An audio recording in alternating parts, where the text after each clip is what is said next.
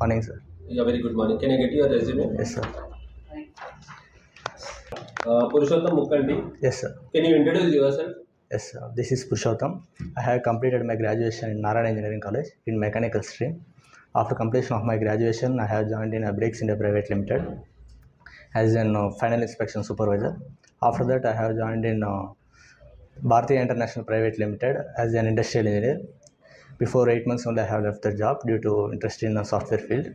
And after left the job, I have learned the .NET technology. That's it, sir. Okay.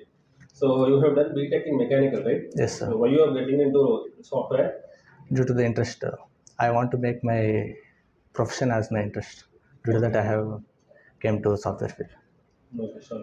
So getting into technical, Yes, sir. what are data types? Data types, we have reference and value type. Value type is of a fixed length. In that we have int, short, double, float.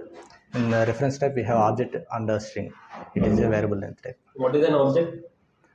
Object we will create for non-static classes and non-static methods. If you want to call those methods, we need to create the object to allocate memory to the class. The object we will create with the help of class name. We'll create the object. Okay. What are conditional statements?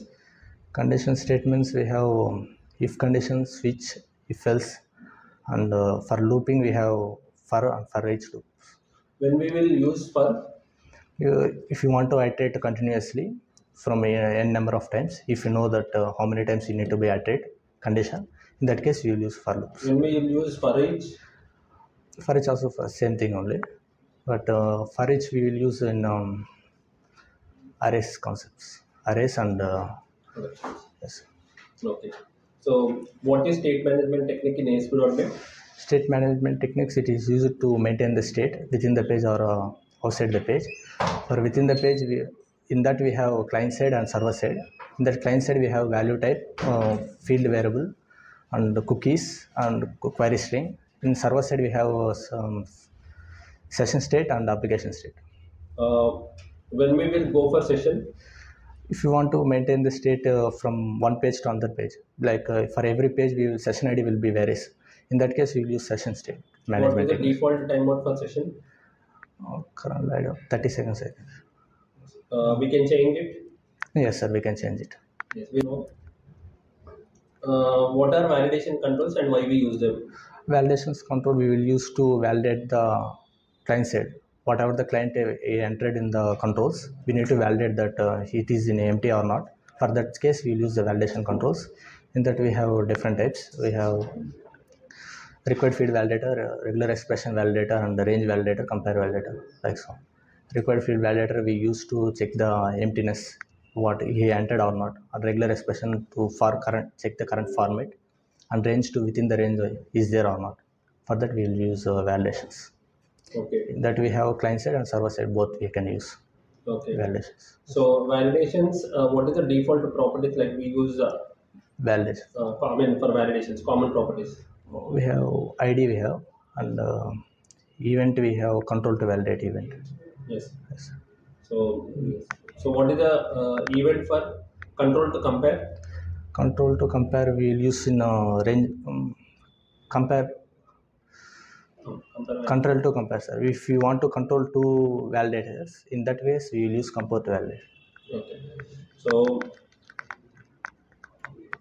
under what is an array when we will use for when we will go for array?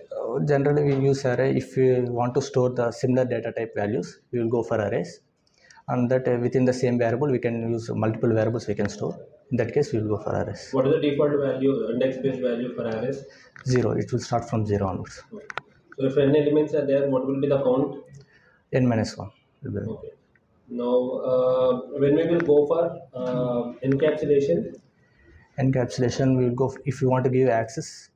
In that case we will go for encapsulation. In that we have access modifiers, public, static, public, private, and internal. We have different access modifier like that. If you want to give access from one class to one class or one project to another project, we will go for access modifiers. So encapsulation, binding the data into one.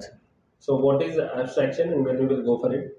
Abstraction we have, if you know the some methods, or if some methods are implemented and some methods are not implemented. In that at least one method need to be non-implemented methods needs to be there. For abstract, if you want to define abstract class, there should be abstract keyword need to be defined in class. In method also we need to be use the keyword abstract. After interface, abstraction. Interface, it is a bonding between the client and the developer. Whatever the methods he will discuss with us, we need to be compulsory, we need to implement those methods. In that we no need to use abstract keyword, because all the methods are in interface, all are abstract methods only, and we no need to use the abstract keyword also for class. We will use instead of that we will use the interface. What is an SQL server? SQL Server is a database. If you want to connect to the front end, from front end to back end, whatever the data entered by the client, if you want to store, for that we use the data type. In that we have different data types. For Microsoft, in general we use SQL Server. If you want to retrieve and read the data, for that we'll use SQL Server. Okay. So what are the different types we have under SQL? Different types. Queries types, data definition language and the data manipulation language, data transaction and data control language. Yes. So when we will go for data manipulation language? If you want to manipulate a table, in that case we use for a data manipulation language. We have in that we have update, query we have. So what is the difference between delete and truncate? Delete and truncate. Delete means it will delete the entire record only. And if you go for truncate, it is also delete records only. Difference between CLR, I mean, what exactly is CLR? Why we use CLR in our programming? So, why we use the CLR means if you want to write a code in any language, if you want to convert into a common language type, we use the CLR. In that we have common language runtime. In that we have common type system, we have common specification system, and garbage collection we have. With the help of those and the execution engine, which is known by CLR, and JIT, just in time, it will convert from Microsoft Intermediate code to source machine code.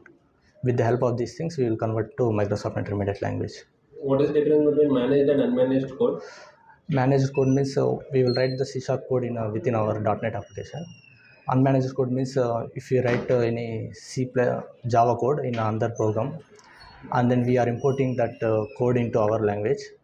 In that case, it is an unmanaged code, because we cannot implement anything. Only we can convert from import and we will convert to source code. We cannot manage that one, so it will called as unmanaged code. Okay. Garbage collector, what is its use? Garbage collector, if we have objects we will use. If we create the object, if you not using that object, it will we have memory when we are creating the object. If you don't use that object, the memory space we need to be clear. With the help, defaultly it is a finalized method will be there in garbage collector. It will free the space for objects if you don't use that one. Okay. What is exception handling in C#? So in exception handling, we have whenever interruption will get while writing the code, we will call it as exceptions. In that we have compile time exceptions we have, and if we got the exceptions in the runtime, we will call it as a runtime exceptions. Okay. Yes. How many try blocks can we use? Try blocks, use one. Okay. How many catch blocks can we use? Catch block also, sir. With the parent class is exception is the parent class for all the exceptions. We can use multiple catch blocks so that you can write different. Different exceptions, yes. Yes. So what are the like when we go for overloading and when we go for overriding concepts? Overriding we will go for if you have same different parameters we have console.writeLine we have. In that 16 methods we have. In that we will use overriding methods. In that overloading, if we have already they are defined the method. If you want to implement new logic in that one, we will go for overriding methods. What is polymorphism? Polymorphism. If you given the different types of inputs, we will get the different types of outputs with the help of polymorphism. For that one, we will use polymorphism. Yes. Prepare well. So as of now, you answered good, but still you need to improve your technical skills in order to get like with good examples. Okay, sir. Okay. Thank you, sir.